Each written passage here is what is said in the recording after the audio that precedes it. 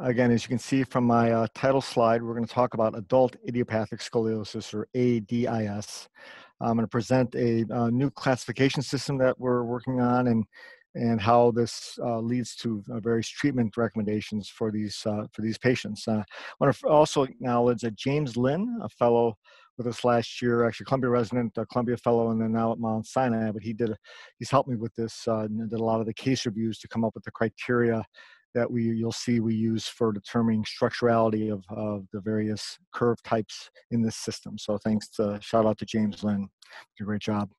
My disclosure is probably most relevant. I do receive substantial royalties from Medtronic for IP of some of the equipment you'll see being used in these cases. So when we were thinking about developing a ADIS classification system, this criteria that we had was to, number one, have it be radiographic 2D, which is still the main means of communication amongst all of us. Obviously, we do often get 3D images and talk about the 3D correction of spine deformity, but we still communicate and really diagnose and treat patients mainly off 2D x-rays, AP and laterals. We wanted to make it simple, reliable. To do that, often having be modular, as I learned from the AIS system, is very nice. So it's easier to remember, and also it's nice that you can add other components in the future if we'd like. So you'll see this is a modular system. And it would be nice if it was familiar. As we know, ADIS evolves from AIS. So we have a accepted system now for almost 20 years of AIS classification. So you'll see we leverage that well-known system into the ADIS system because of the familiarity that many people will have with that system. So the AIS system published JBJS 2001 that really again has this triad component of one of 6 curve types added to a lumbar spine modifier A, B, or C, added to a sagittal thoracic modifier -N or plus to give the complete curve classification. As an example, a 1B plus would be a main thoracic curve with a B modifier that's hyperkyphotic. So for AIS, the reason we have the 6 curve types is that we divide the spine into 3 regions that become structural. In AIS, it's the proximal thoracic, the main thoracic, and the thoracolumbar or lumbar. And those regions can be either structural curves, non-structural, and the major curve being the largest curve. And so that's how we came up with 6 curve types, working with those 3 regions. What's different about ADIS is that we must pay attention to the lumbosacral fractional curve. That often has implications for structurality, also implications obviously for treatment, and often things like stenosis and the concavity as far as what patients present with. So we wanted to incorporate the lumbosacral region into this classification system. In addition, as we all know, once we start doing especially long constructs in the adult, the key is to have the patient with optimal coronal and sagittal balance. So it's not only regional curve correction. In the adolescents, we're mainly interested in regional curve correction because most of these patients are balanced in the coronal and sagittal plane. But in the adult, often they come in with imbalanced curves, and our goal is to rebalance them. So we wanted to have some type of balance component to the system. So the ADIS triad system consists of these 3 components. Number one, curve type 1 through 6. As you'll see, this is going to be the exact same curve types in the AIS system because they have the exact same curves. They're just older and often more degenerated, but we're going to use the same 6 curve types. The first modifier, though, is going to be the lumbosacral modifier, whether it's non-structural or structural. We'll talk about that. It's based on the supine AP X-ray. And the next modifier, the third component, will be a global balance modifier. And you'll see there's 4 options there based, again, on the coronal and sagittal global balance of the patient that's presenting. So looking now specifically at the curve types, so here are the 6 curve types. Again, the same 6 curve types that we have in AIS. The difference being that we're going to determine the structural criteria of the minor curve by using supine x-rays, supine APs instead of side benders. So that's kind of the main difference between the AIS system. So as you can see, the structural criteria for a proximal thoracic curve will be a residual supine cob of greater than or equal to 35 degrees, or T2 to T5 kyphosis greater than or equal to 20 degrees, as again is in the AIS system. For main thoracic curves, again, it'll be supine cob greater than 35 degrees, or T10 to L2 kyphosis greater than equal to 20 degrees, and the same for thoracolumbar and lumbar curves. So again, we're really switching the 25-degree rule on side bending for a 35-degree rule on supine imaging for the adult patient. So here's an example. On the far left is the AP upright x-ray showing an 18-degree proximal thoracic, 55-degree main thoracic, and 25-degree thoracolumbar cob measurement. The middle is the supine x-ray, where again, the proximal thoracic curve is 22, main thoracic goes down to 35, and thoracolumbar is 18 degrees. In the sagittal plane, again, the T2 to T5 kyphosis is 11 degrees, and T10 to L2 is 13 degrees. So this is a type 1 curve. Only the main thoracic region is structural. The minor curves above proximal thoracic and lumbar are non-structural in both the coronal and sagittal planes. So it's a type 1 main thoracic adult curve. Here's an example of a type 4 triple major adult curve. Again, you see the far left x-ray is the upright x-ray, the middle is the supine, and the far right is the lateral. You see in the middle x-ray, the residual proximal thoracic curve is 36 degrees, which makes it structural. It's greater than 35 degrees. And the thoracolumbar and lumbar residual supine cob measurement is 56 degrees, which is obviously structural as well. And the sagittal plane, neither of those criteria meet structurality, but since the coronal plane criteria meets structurality, this is a major thoracic curve with a structural minor proximal thoracic curve above and a structural minor lumbar curve below. So it's a triple major curve, type 4, same as the AIS system. Now for the lumbosacral miter friar, we also use the supine image to define whether the lumbosacral fractional curve is structural or non-structural. You see on the far left is a supine image where the L4 to sacrum, and that's how we measure lumbosacral structural curves from L4 to sacrum, is 8 degrees. So that's less than 20 degrees, so that's non-structural. And on the far right is the supine image with the residual L4 to sacrum curve of 24 degrees, which is structural. So our cutoff here is 20 degrees. We got you may ask, how do we come up with these 35-degree criteria for the minor curves and the proximal thoracic and lumbar region, and the 20-degree criteria for the lumbosacral region? Basically, that was through a review of hundreds of x-rays that James Lynn did, and determining basically when myself and my partners treated these curves or not. So it's not perfect, but I can tell you it's a good guide to look at. So if something measures 21 degrees residuals L4 to sacrum curve on the AP supine image, that's obviously a structural curve, but you got to look at it in context of everything else. So just because it's structural doesn't absolutely indicate that you have to treat that curve, but again, it strongly recommends that you do. And obviously, the larger the curve is, greater than 20 degrees, the more likely you are to include that in the fusion. And the farther it is away from 20 degrees, being less than 20 degrees, the less likely you are to include it. So, 20 degrees is a cutoff to make it reliable, but it's obviously you have to take everything in context. And for the third component, the second modifier is a global balance modifier. Again, the cutoff here being 4 centimeters of coronal or sagittal imbalance from C7 to the sacrum. So you see the far left, the patient is balanced in the coronal and sagittal planes, so that will be a BAL or balanced modifier. The next x-ray is a patient with plus 7 centimeters of sagittal imbalance, C7 to sacrum, so that's a SAG modifier. Next patient is 5 centimeters in a coronal plane imbalance, so that's a coronal imbalance modifier. And then if you have combined sagittal and coronal imbalance, you're a COM or combined modifier. So there's 4 choices here: balanced, sagittally imbalanced, coronally imbalanced, or combined imbalanced. Again, these are applied to the upright AP and lateral x-rays. So putting this all together, here's a patient. We see the upright AP on the left, the supine in the middle, upright lateral on the right. Again, the thoracolumbar curve is 48 degrees. That's the major curve. You see on the supine image that the proximal thoracic and curve is, and main thoracic curve are non-structural. They're less than 35 degrees. But the lumbosacral curve is 22 degrees, which makes it structural in the for the lumbosacral modifier. And the sagittal plane is otherwise unremarkable. And the balance is good for both AP and sagittal planes. So this is a 5S or structural balanced curve classification.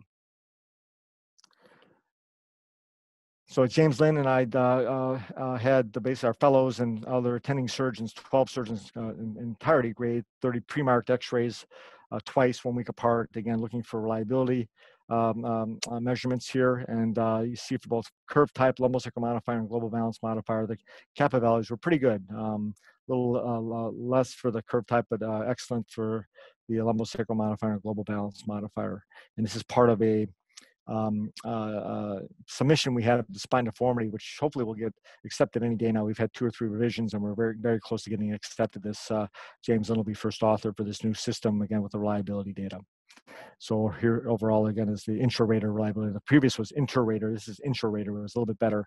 Surgeons giving the same answer twice over the course of the week time period for the X-rays reviewed. So again, a new classification system, ADIS, has 3 components: a curve type 1 through 6, a lumbosacral modifier, either non-structural or structural, and a global balance modifier, they're balanced, sagittally imbalanced, coronally imbalanced, or combined imbalanced, to give the complete curve classification of this triad system. So yeah, I'll stop here now and ask maybe Wendy Gibbs, radiologist, for her thoughts on this radiographic system. Wendy, your thoughts on this? I'm probably the worst person you can ask in the panel, but so it's interesting because of all parts of spine, this is the one part that at least neuroradiologists don't really know, and we don't report. And I've been told, I've asked so many people, why don't we put some of these measurements in? Usually put in a cob, I put in like sagittal and coronal balance. And I'm told that it's because you all measure them, and we don't want there to be a discrepancy, right, or it's a waste of time or something like that. So I was so interested in hearing your talk about this, because if there is something we can provide in our reports that's useful to you, then I would love to be able to tell my colleagues that we should do that. Or if the answer is no, leave it alone, leave it up to you, then that's my answer too. So I'll kind of turn that back to you. Yeah, I think ultimately, when it'd be ideal, obviously, if we had automatic measurements of these, right? That there's no discrepancy, that these are all automated. So if the measurements are automated, then obviously you can design software to shoot out the classification system, so the reliability would be perfect, right, based on the measurements that are provided. So that's where we're headed, obviously. We probably should be there now, honestly, in 2020. We're not yet, but that sort of be the goal. That's my goal in the very near future, to get everything automated. So, at least the classifications perspective, we can have that automated. And then obviously we have to decide from that, what the treatment will be. We'll spend more time on deciding what the treatment is, instead of doing all the measurements and spending time on the measurements and the classification. Can I say one thing on that real fast, Griffin? Yeah, please. We have seen one of the very few machine learning papers that I've seen, which has been, a little bit successful for spine, was on this kind of measurement for spine. There are very few things where I think there's any kind of progress in machine learning, but this was one. So is that something, Dr. Lenke, that you're working on? Yes, we are. Yes. That's your lab is working on that. Too bad. And I know Jonathan Rizzulli knows a lot about that too, and John Shin, who's not here. We know you need good labels for that, though. And that's something I'm very interested in radiology. You have to have accurate labels to feed into your machine learning algorithms to build them accurately. Right. Anyway, that's my last comment on that. Thanks. Griffin, go ahead. Maybe I'll ask, actually I was going to ask maybe Coy, since Griffin's has seen this before. So Coy, I don't know if you've seen this before, your initial thoughts, if you haven't, I'm not sure if you're familiar with this at all. It's not published, obviously, and it's been presented at 1 or 2 meetings, but any thoughts on this, Coy? Hey, Dr. Lenke, I think it's going to be really useful. I did have a couple of questions for you. Could you talk a little bit about the use of supine films rather than the standing films that are focused on by folks who study, I guess, sagittal deformity? And also, can you talk about the evolution from side bending films to supine films as well? Sure. So honestly, almost my entire career I've gotten as part of a pre-op imaging package, a supine AP image. And honestly, I must give credit to Keith Bridwell, my mentor back in St. Louis, who kind of got me hooked on that back in the 1990s. And the reason for it was severalfold. Number one is that just taking gravity off the spine and laying the patient down obviously diminishes the curves in the coronal plane. And it's much more imitating what you'll find being prone in the OR. So that's very helpful to kind of plan things based on on that x-ray than the upright x-ray, because that's what the patient's going to look like after you expose the patient more closely to that. Interestingly also, and especially in some adults, the vertebra and pedicles, everything's a little sharper since there's no movement. Obviously, it's a little different now that we have EOS at our center, so the images are quite clear. But if your images are touch blurry, if there's any movement to the patient, especially heavy patients, and often you just can't see radiographic landmarks is clear, right? Pedicle shadows and pars and things like that. Where you lay someone down, they're not moving, you see those much clearer. So I've always liked that aspect too, and especially when we're learning how to do, put screws in these vertebrae 20 years ago, freehand, we really needed to see the radiographic anatomy better. And also the thing I like is, getting a supine image is going to give the same reliability of that type of measurement anywhere in the world. When you start pushing, pulling, side bending, there's too much subjectivity that's introduced into that system of flexibility assessment. So this is universal. The same patient, whether they get a supine X-ray in New York or Hong Kong or Paris, it doesn't matter. They're going to have the same. They should have the same measurements, right? And it's not. There's no subjective nature to the patient or the technician that needs to do anything to make this image. Now, obviously, it's not going to be an optimal correction of the deformity, right? We can have things like side benders or push prones or traction films that will give optimal correction, but this is consistent correction, and I like the consistency of it, that we can compare apples to apples. So, if I have a 75-degree curve that has a supine image go to 50 degrees and someone has a 75-degree curve that the supine image goes to 35 degrees, they got a much more flexible curve than I do, right? If it goes to 50 and it's the same, then that's the same curve. That's the same amount of curve. And so we can start comparing apples to apples. Where you start comparing side benders, it's much harder to do that. And also side benders, it takes you out of the coronal plane. And so, balance is so key, especially in any patient, especially adults, as I mentioned. Everything stays balanced when you look at the supine image. So it's kind of some of the rationale why I really like the supine image. Griffin, you had exposure to that in Columbia. What did you think about using supine images for evaluation? Yeah, absolutely. I think, that's been, as I've started my practice, one of the best things that I've been able to bring over here to Lenox Hill, especially with a lot of the spine surgeons that I've been working with. Really, number one, I think it's so intuitive. That's what the spine looks like when you've got them on the table. And so in a lot of ways, it makes perfect sense that you're going to analyze what you need to do in the operating room based on how they're going to look in, on the supine film. The other thing too, obviously the radiographic conventions that you worked on a long time ago, where, flipping the film so the left is on the left-hand side, making the pictures look as if the patient was lying in the operating room. I think that really allows for standardization of, having a discussion of what you would do from a surgical approach. What's interesting to me, and I don't know if any of the others want to comment, but it seems like there's a tremendous learning curve, especially if your center is not doing supine x-rays or trying to get a cross table 36-inch is nearly an impossible task. And, and then obviously having EOS really, it makes it a lot easier. But even just the standing 36-inch scoliosis x-rays, if you're not at a center where you're doing a lot of spinal deformity, it can be a little bit complicated. So that's a long answer to your short question. Sure. All right.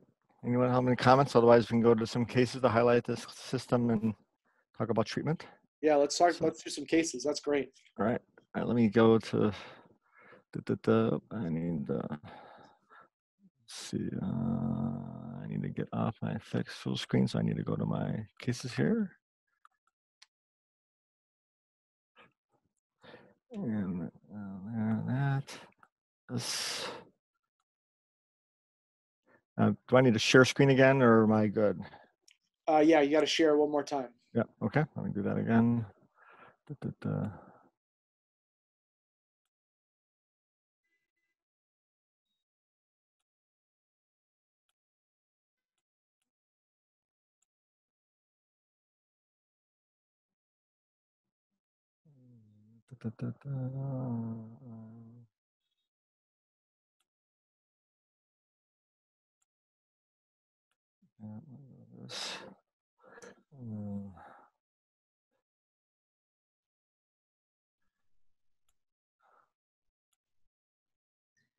You want me to share mine while he's working? Yeah, I'm. Or you got it? Yeah, I think I got. I'm trying to find where is the. There's so much on my screen here. Let's see. That's that.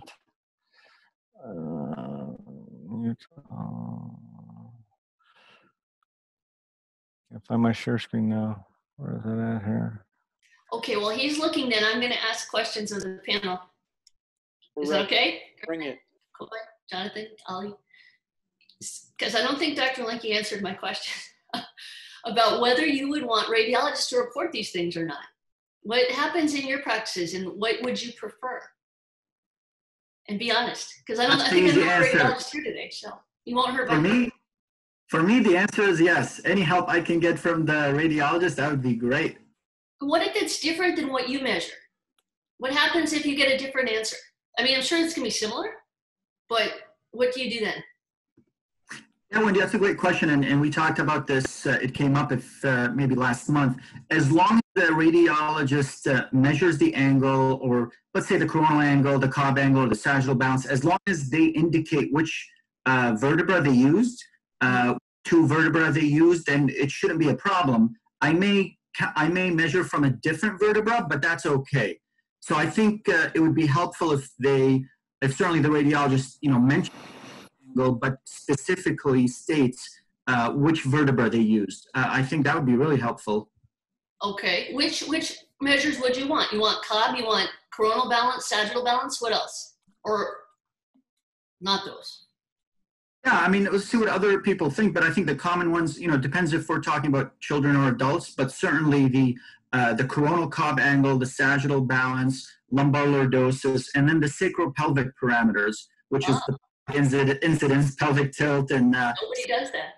So that's the thing with us. If you're gonna give us something, we're gonna want more. But I think the basic, let's say adult, for example, the basic adult deformity parameters, probably about a half a dozen or so of them. That would be really key. Do you think your field very well? Do you think you can get radiologists to be to do that? What do you think the pushback? I'm going to make a talk, with my structured reporting talks, which people like, and I'm going to do it with Dr. Lenke's system, and I'm going to convince everybody they need to do this. That's my mission. It'll take a little while, but I'm going to do it. That's why I want to know which ones are the most important. If I can only get them to do 3 or 4, I need to know which 3 or 4 to do. Griffin, you're unmuted. What do you think? Or if you're talking, we can't hear you. Who, me? I'm talking. Yeah. No, I agree. I agree with Ali. I think maximum Cobb and indicating where you're measuring it from, spinopelvic parameters, lumbar lordosis would be great. I think that would be a huge help and allow for some standardization and probably decision making. Got my screen now, Griffin? You guys got my screen? Yeah, you're all set. Right. Well, maybe let's talk about some cases, and we'll come back to this, Wendy. That sounds great. All right. Okay. Make sure. Okay. All right. First case here is a 27-year-old male who presents with this large curve. I'm sorry. This is actually the first case here. So it's a 44-year-old female, has some lumbar pain, presents with these x-rays, upright as you can see, and these are supine. So the difference from the AP supine. So the question is, what is the ADIS classification here? So again, her major curve is the 52-degree thoracolumbar curve.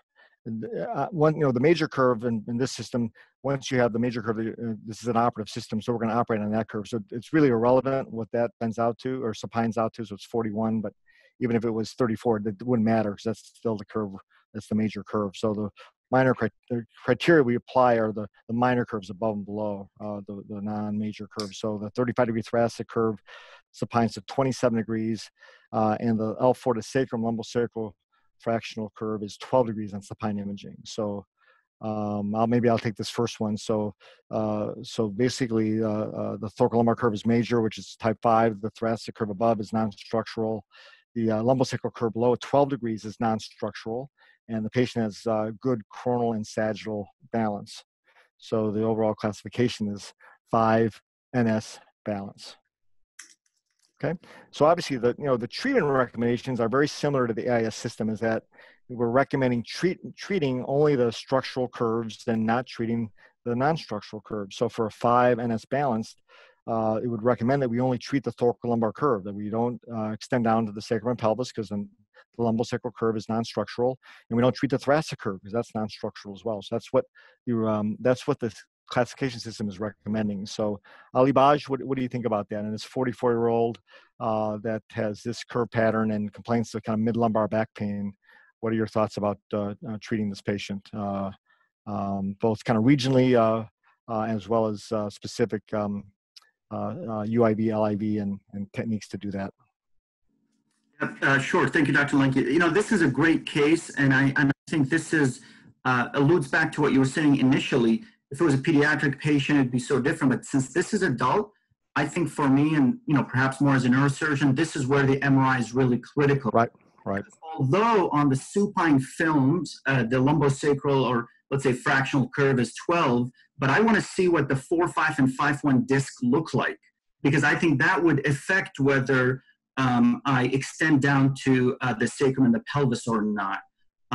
So, you know, I think by this classification system, if you don't have to treat the lumbosacral curve, but depending on how degenerate the 4-5 and 5-1 discs are, obviously you'll have a conversation with the patient, but I may include that depending on how degenerated it is.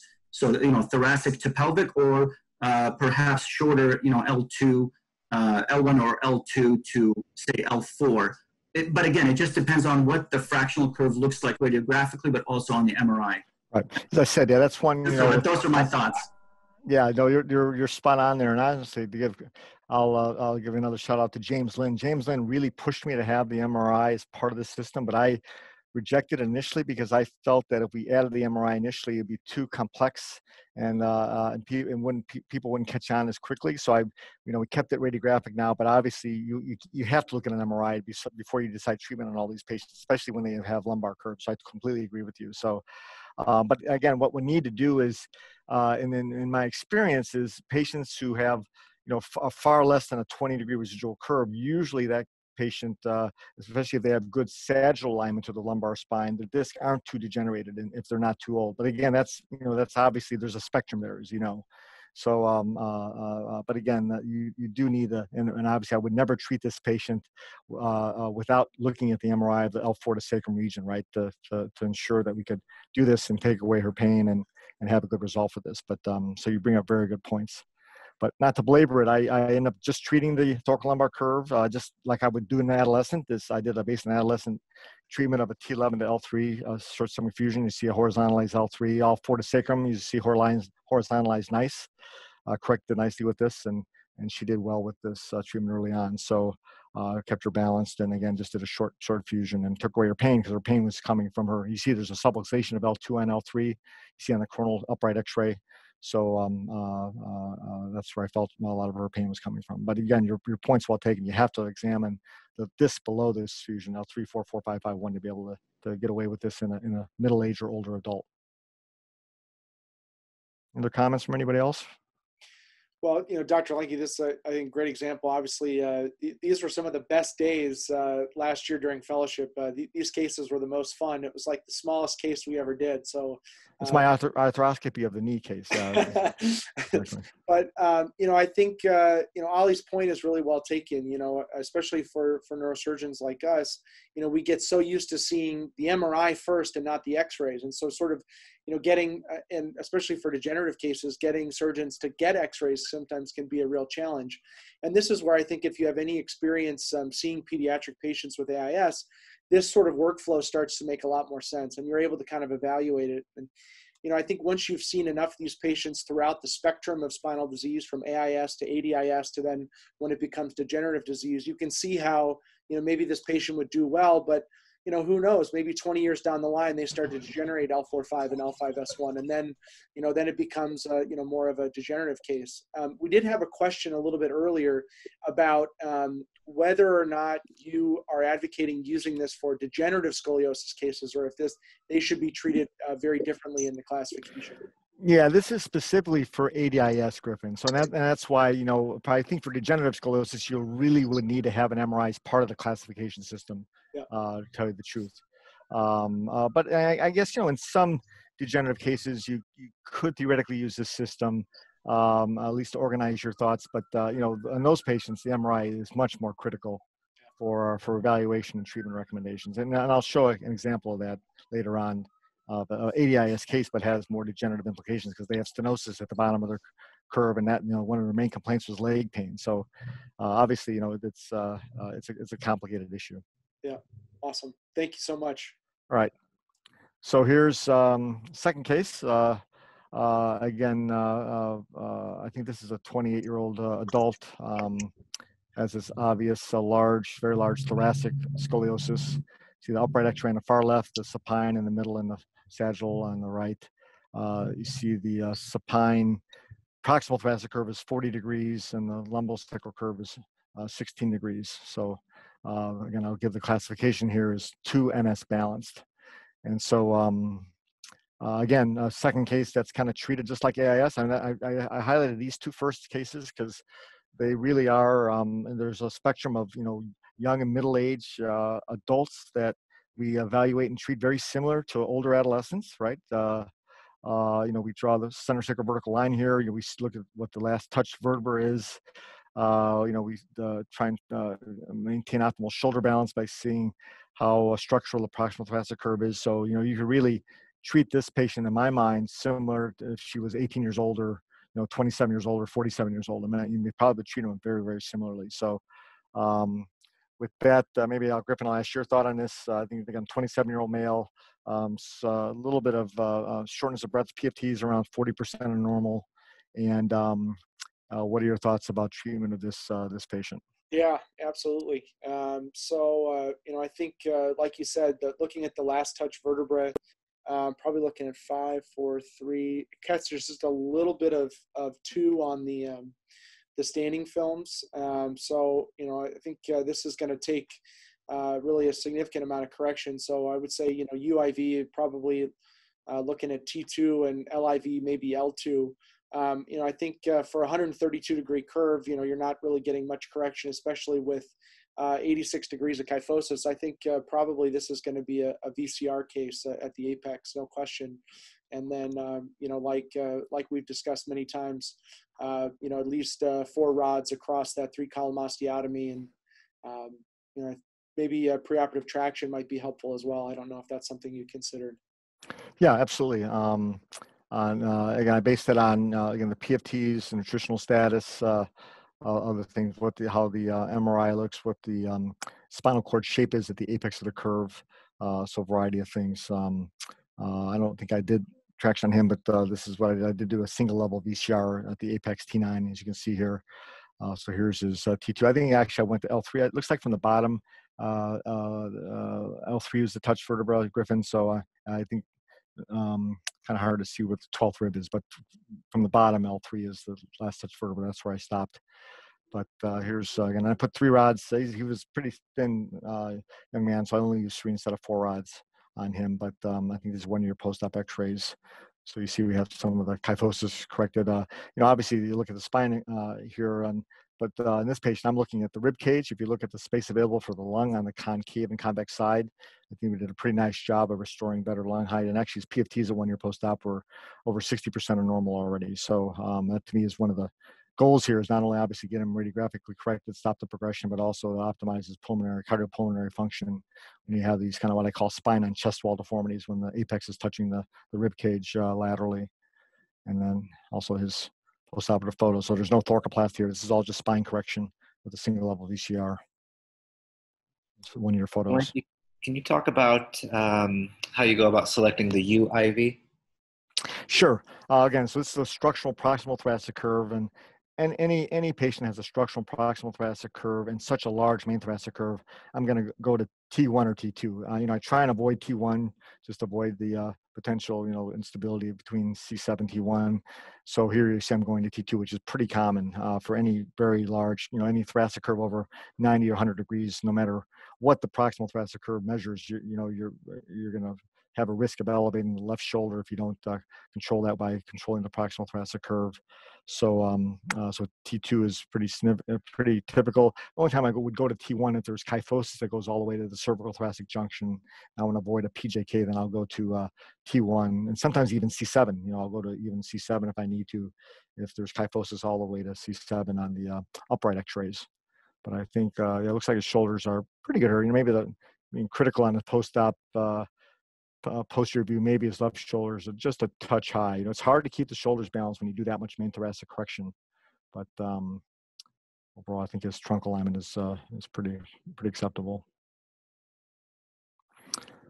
All right, so third case, again, another younger adult. There's some older ones coming. This is a 28-year-old with these upright curves, 60-degree thoracic, 80-degree lumbar, 18-degree lumbosacral. And she has a 46-degree thoracolumbar kyphosis between the two curves on the sagittal plane. In supine image, you see the thoracic curve supine's only to 57 degrees. So that's going to be structural by criteria. And the L4 to sacrum curve is 12 degrees, which again is non-structural for the lumbosacral modifier. Patient's balanced in both planes. So again, the classification is 6 non-structural balance. Type 6 because again, the major curve is the lumbar curve, but the minor thoracic curve is structural. So just like the AIS system, that's a type 6 curve. Again, type 6 curves usually suggests that we treat both the thoracic and lumbar curves with our instrumentation infusion. And because the lumbosacral curve here in this 28-year-old is non-structural and she's balanced, the goal would be to try and avoid infusing this to the sacrum and pelvis. So, Jonathan, you want to take this one? What your thoughts are on treatment? I think he said he'll be right back. Okay, I'm sorry. Well, anyone else? You're gonna have to save a good case for him. But I if I can chime in here, may I? Please. This is I think this is a really interesting case because I think you're building the case for not involving the sacropelvic area because of the classification.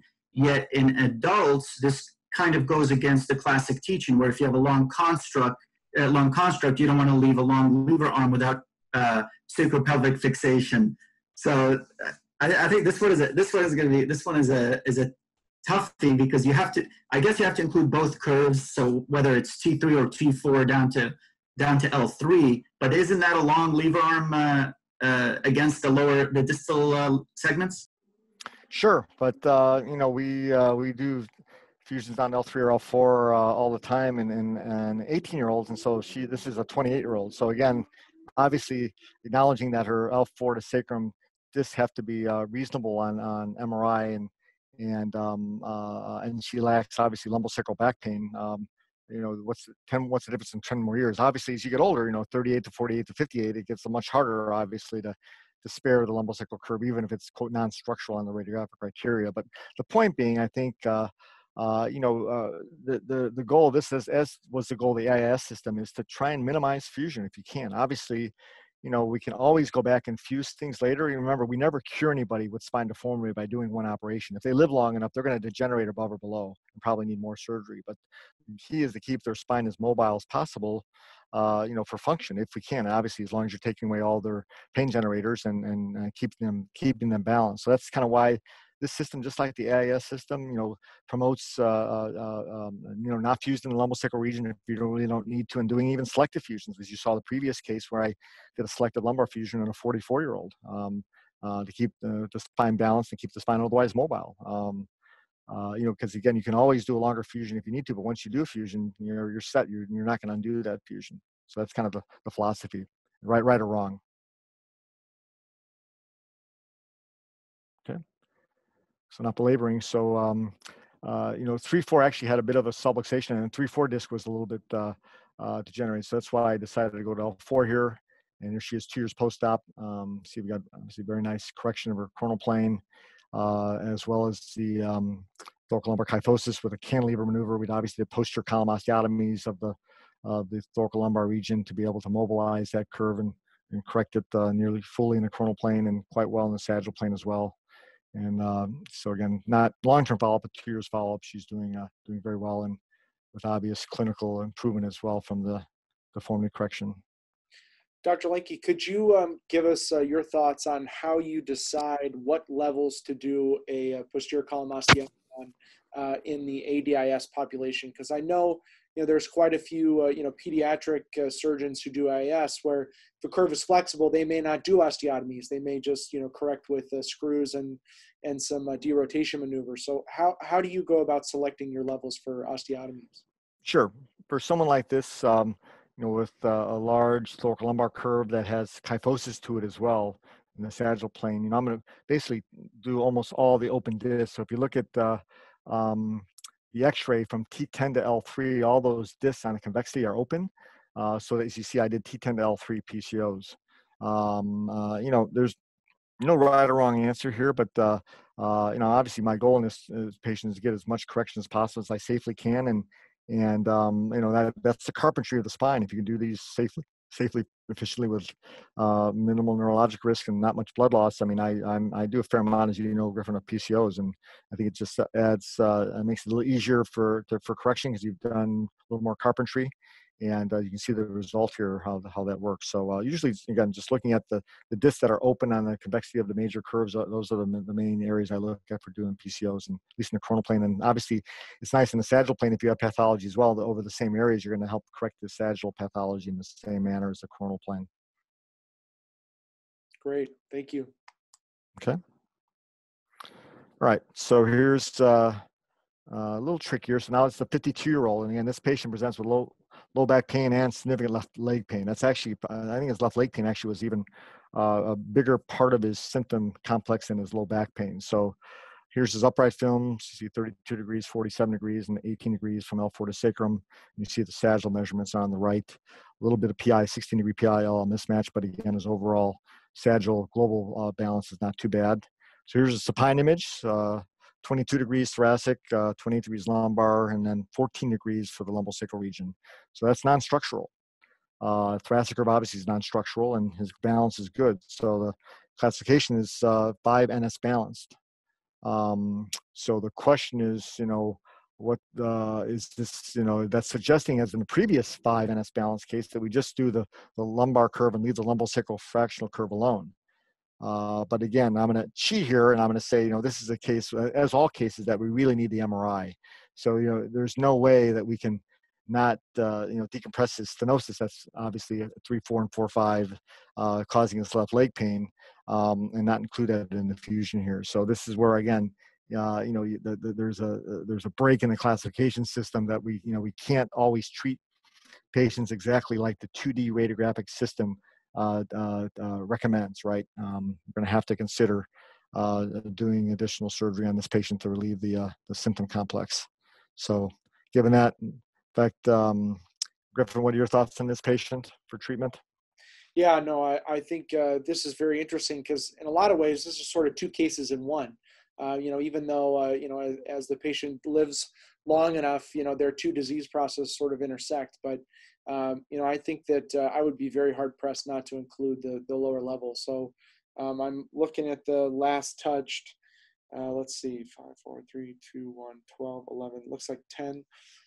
So, I think given the left leg symptoms, given some kyphosis across the thoracolumbar junction, I think this is probably a T10 to the pelvis for me, with some T-lifts at the bottom, probably 4, 5, and 5, 1. Okay. Well, you're trained pretty well there, Griffin. T10 to sacrum. Obviously, it's a 2-level T-lifts. You say, obviously with adequate decompression of 3, 4, 4, 5, and S2AI screws, and obviously a lot of care around the T10 level, to avoid PJK, which is why we're going to fight here long term in this patient, right? Who's already has cervical disease treated operatively. So here's early film. I think I have longer. I'm sorry. I had his 2-year upright EOS films. He's still doing very well. He does not develop PJK. And you see how I bent some kyphosis in the top of the rods there, from T10 to T12 to stress relieve that area, not try and pull T10 back too much. I normally don't use tethers, as Griffin knows. I'm not opposed to using tethers to grab another level or 2 above my UIV, but I'm not a huge fan of that for various reasons. I try and minimize dissection action. This patient, I did a Hamza technique, Griffin. I don't know if we ever did that together. Did we ever do a Hamza together? Yeah, we did several. Yeah, so this is Hamza stands for hybrid open muscle sparing approach. I'm kind of old fashioned. I don't use navigation or robotics or anything. But what I do on these kind of patients, I'll open them up normally from L1 to sacrum. From T10 to L1, I go paraspinal. So I keep the midline fascia intact. I go between the longissimus and multifidus muscles and get exposure to the facet joint, pars above and below, and I do freehand screws for that interval, and I decorticate and fuse for that interval as well. And I don't. What your thoughts on that approach? You've seen it a couple times, Griffin. What do you think? Is that malarkey, or you think it's helpful? No, I absolutely think it's helpful. I think how you treat the soft tissue envelope at the top of your construct really makes all the difference in the world. And if you start to take things apart, or you get a little bit overzealous, or maybe the fellow gets overzealous and starts getting into a facet joint, or there's any number of things that could happen that maybe there's no record of either in the operative report or in the initial post-op x-rays. But when you start judging your outcomes at 2 years, 5 years, 10 years, I think that's the kind of stuff that makes a big difference. So no question, I think it makes a huge difference. And I definitely try and do that, especially for my longer cases. The other thing I was going to mention too is I had teased to Coy and some of the other viewers a couple weeks ago about our posterior skull to the upper instrumentation line. I know we had that accepted at SRS, Right. which is going to be a virtual meeting this year, but we were having a discussion about PJK. And so, it's always interesting when you discuss doing these long segment constructs and, where you try and stop. And, obviously pretty much any construct that's going to end near the maximum kyphosis of the thoracic spine is going to be posterior to the skull. So huge risk of PJK. So really, I think that's part of why we try and stop either at T10 or we go up to T4 is it gets us in that ballpark. Exactly. Hey, Dr. Lenke, I haven't seen a lot of your films where you used inner bodies. Can you talk about your choice of doing some T-lifts for this case? Yeah, so basically every patient I treat with a thoracic to sacrum fusion, I pretty much do interbody, the minimum 5-1. I did 4-5 here just because we did such an extensive decompression for the stenosis. And in longer constructs now, I'm often doing 3-4 as well, just because I've had a few patients that pseudo, that they heal 4-5-5-1, and it'll pseudo 3-4. But at a minimum, I almost always do 5-1, and I'll do 4-5 based on if I need it for correction, if I need it for fusion, especially if I do a wide decompression posteriorly, which I did on this patient. So, but I'm a T-lift person. I used to do A-lifts back in the 1990s. Since 2000, I've done everything from the back. I've not done any anterior surgery for any deformity since 2000. Whereas in the 1990s, half my cases were anterior, posteriors, or anterior alone. So I definitely know how to go anterior, but I've stopped them over 20 years ago now. Do everything from the back. As Griffin will test. All right, so a little more difficult case here. 69-year-old now, truncal imbalance, collapse, rib on pelvis deformity, some stenosis on the right side. Again, obviously left is left, right is right on the coronal x-ray. So here's our upright x-rays, and then here's our supine image in the middle. So again, thoracic curve, 41 degrees structural. Obviously the major curve is 89 degrees. It goes down to 60 degrees on supine, and the lumbosacral curve L4 to sacrum is 26 degrees. Coronal plane is off 2.2 centimeters, so that's still considered balanced. Sagittal plane is forward 6.2 centimeters. So again, by our criteria, that's sagittally imbalanced. So the classification would be type 6, since the major curve is a lumbar curve and thoracic curve structural, so that's type 6. The lumbosacral curve is structural, 6S, and then sagittally imbalanced with probably due to thoracic kyphosis, obviously. So Ali, you want to go through this? What your thoughts are on this patient, the 69-year-old? Who's got a little bit of osteopenia too. I think she's just short of osteoporosis. She has osteopenia, not osteoporosis, but definitely a little softer bone. Yeah, no, absolutely. Thank you. So as long as she kind of passes all of the medical clearance and the DEXA scans and the full workup, and make sure she's fit for a big surgery, because this is not going to be one where you can go short and get an acceptable, any kind of acceptable correction. So she's 69, weighing all the risks and benefits, and if she's up to it and she's medically cleared, I think given your classification system, given that she has structural curves at all three regions, she probably needs a high thoracic to pelvic fixation, in my opinion, with multiple PCOs for correction. If she has not had prior surgeries, I think PCOs should do the job. Yeah, no prior surgeries. That's correct. And thanks for highlighting the medical aspects of this. Obviously, first and foremost, when patients start getting older, we need to will weigh, the risk-benefit ratio for the radiographic correction, right? The radiographic correction is obviously secondary to their health and their well-being, obviously. So thanks for pointing that out. That's very important, because these are going to be big surgeries, no matter how you do it, whether you do front or back or all posterior. Ollie, how would you do this? Would you do this all posterior? Would you do front and back? How would you technically do this surgery if this patient, again, is deemed healthy enough to have an extensive surgery? How would you personally do it? Yeah, so I'm personally a big fan of the front back, so maybe a 2-level ALIF at 4.551, and then posterior. But it depends on how much lumbar lordosis I need. Her LL here is her lumbar lordosis is what, 20? What's her match?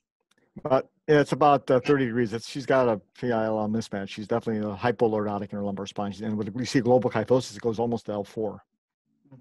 Yeah, if I need to get significant correction at the lumbosacral junction, I really like the ALIF approach, and then that makes I don't have to rely as much on an aggressive PCO posteriorly for these. So, if she's medically fit, I have no problem doing say a 5.1 ALIF with a hyperlordotic graft, and then posterior maybe T3 or T4 down to pelvis, and I would do this in stages. Several stages. Okay, great. Not to belabor it. So I did this all from the back to T2 to sacrum. Went to T2. Again, I really like to include in these older patients with osteopenia all the kyphotic segments. So her kyphosis goes all the way to T2. So I'm going to T2, not T3 or T4. And C3 level T-lifts here. PCOs across the thoracolumbar junction. So I think we've got her fairly nicely balance in the coronal and sagittal plane. And when you're post-op, she had thankfully no complications to this. I think we've got her EOS total body images. When you're post-op, you see her posterior cranial line is sitting backwards, posterior to her top of her construct, which is a good sign for avoiding PJK. Not perfect, but something that, again, Griffin's looked at, and we think that helps us. We just draw a vertical line posterior to the skull and see where it falls in relation to the top of the instrumentation. And ideally, you want the screw heads to be sitting anterior to that line, which it does here. You can envision that line on the post-op lateral x-ray. And one thing I wanted to highlight, here's her photos, is that when you're post-op here, her true, and I actually had my nurse call her to confirm this because I didn't believe it. Hers are 1-year post-op SRS and ODI scores. So you see her SRS scores. She has no pain. She has a 5 score on her pain score for SRS. And her ODI is 0 when you're post-op. My ODI is not 0, I can tell you, ever. So it's kind of amazing. You can do these major reconstructions on some people and have a very nice result from these as far as how they feel about it. So. All right, so how are we doing? We're 5:53. Griffin, one more case, or how would you? I'm a visitor here, so what? I think if we can do one more case, and then I definitely want to leave a few minutes at the end for Wendy's flipped case, because I think that would be interesting. Yeah. So let's do this. So 64-year-old male. Now one more case. So 64-year-old male presents with this X-ray. These X-rays. You see a major 76-degree thoracolumbar curve, 50-degree thoracic curve.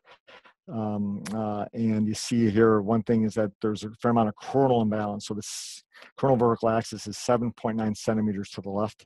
But in the sagittal plane, he's well balanced, actually. A little bit of a PIL mismatch, but overall, the sagittal plane is reasonably balanced. So here's supine imaging, 36-degree thoracic curve, structural, and 27-degree lumbosacral curve. Again, meets our structural criteria as well from L4 to sacrum. And so this is going to classify as 6 structural coronal now, coronal imbalanced. And so again, the question is what to do with this patient. I can tell you that his apex, you see his thoracolumbar apex is autofused. It's 76 degrees upright. It's only 75 degrees supine. And on CT imaging, he's autofused. His apex, as often males do, with long-standing deformity. And his main complaint is just he's leaning over more and more to the left. That's his main complaint. Back pain and progressive imbalance to the left. I complain about his sagittal planes. The sagittal posture is actually pretty reasonable. So I guess the question is what to do on this patient with a rigid thoracolumbar apex. The other thing I can tell you medically is He's got a little bit of heart disease. He's got a stent placed in the past, so he's on Plavix, and so he's got clearance from his cardiologist and his internist, but he's not exactly the healthiest guy in the world. So so my thought is, what can I do to solve his problem? Stabilize his spine, prevent him from getting worse. Obviously, correct him if I can, but not spend 12 hours doing it, or two or three sessions doing it, because he isn't the healthiest guy, and he's on Plavix. So that you'll see kind of what I did weighs into that a bit. So anyone want to give any suggestion on here? Corey, you want to give your thoughts on what you do with this down For sure. Like you've mentioned, pretty bad coronal deformity in a sick person here, with autofusion across the apex. I think this might be a good case for a T10 to pelvis with an asymmetric PSO across the apex there. Okay, that's certainly, that was actually my one of my thoughts as well. We can run short of time, so not to belabor it. You see this autofusion there. Not to belabor it. Actually, I didn't do a PCO. I did a thoracic curve, but I did a kickstand correction of his coronal imbalance. So I left his apex autofused, and I released him above and below his apex. He had the 2-level T-lifts below, and I did, I think, a few PCOs, T10 to L1. And I left his autofused apex alone to decrease bleeding and just get him balanced using the additional kickstand screw, iliac screw you can see there in the kickstand rod to kind of jack him up on the left side, if you can envision that. So I didn't do any 3-column osteotomy, and did this all in one day and got him balanced without doing any 3-column osteotomy. So just another thought on how to take care of someone like this without doing a 3-column osteotomy 2 years post-op. All right. Another option. Certainly an asymmetric PSO is certainly that's actually, if someone's healthier, that's what I would do, Coy. Actually, that's exactly what I would be thinking. But this is an option if someone is less healthy and really has a coronal plane problem more than a sagittal plane problem. So you can get away, just distract off his ilium, get away with it. It's a little easier and less blood loss. All right. So you want to thank you. Griffin? Yeah, Wendy, do you want to show your PowerPoint?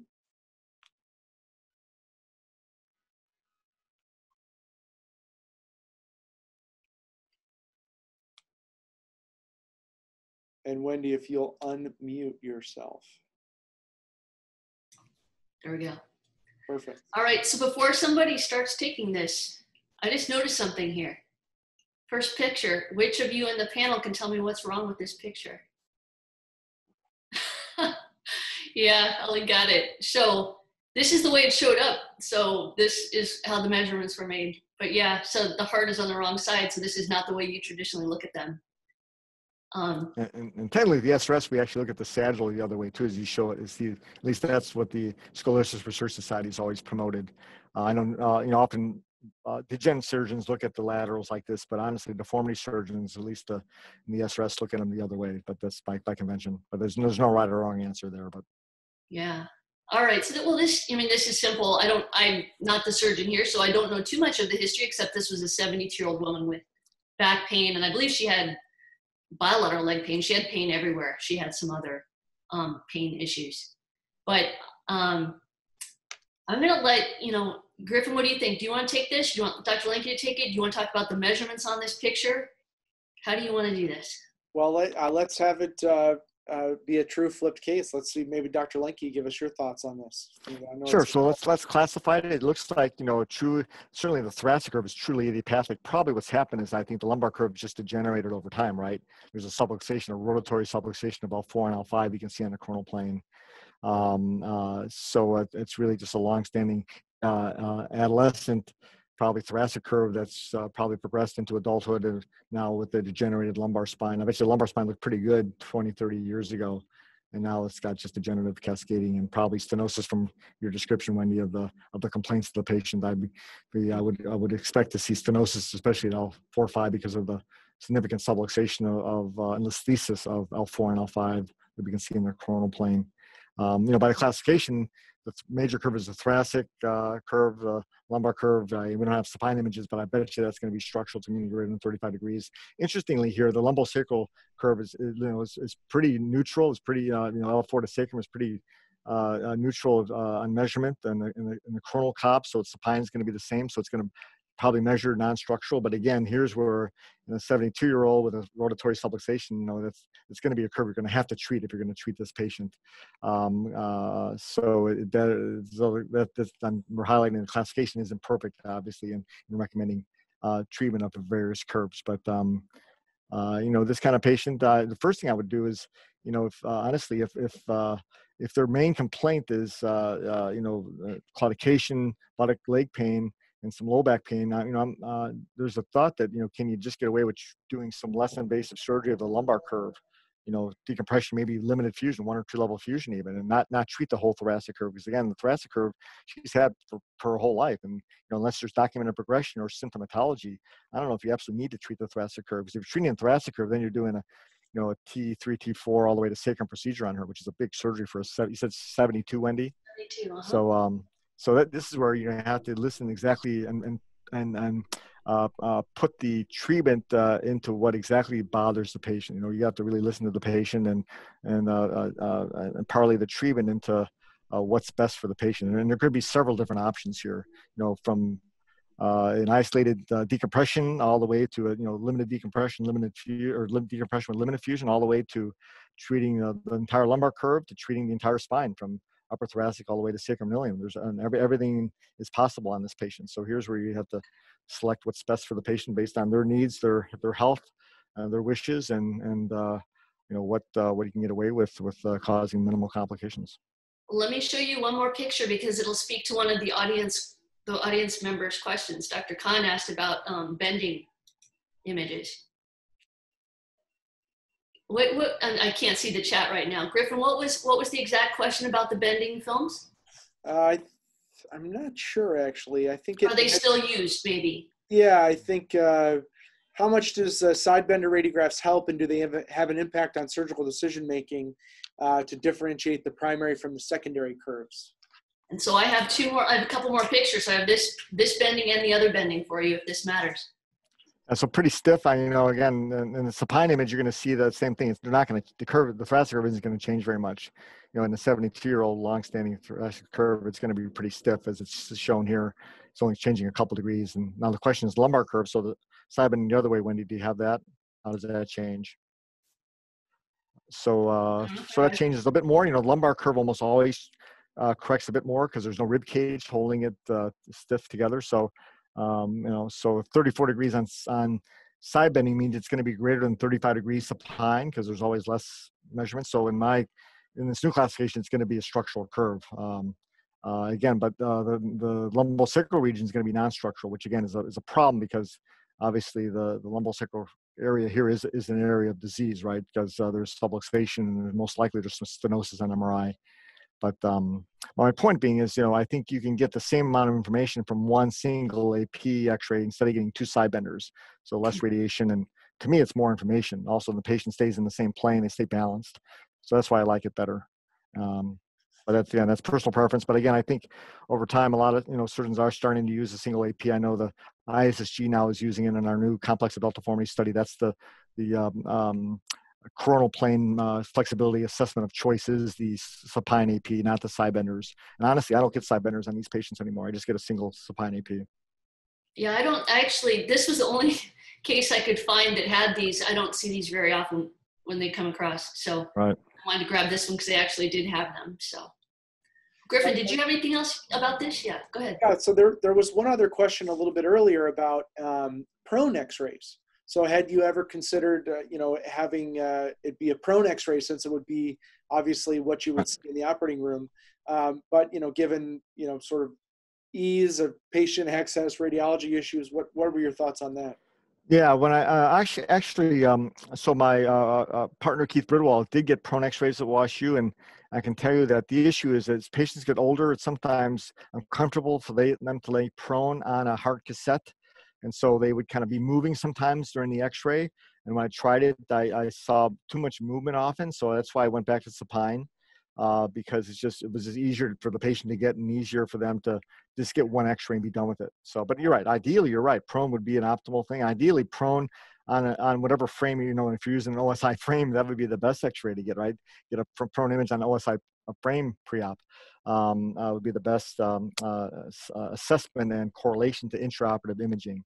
But again, that's why I went back to supine, Griffin. That's a good question.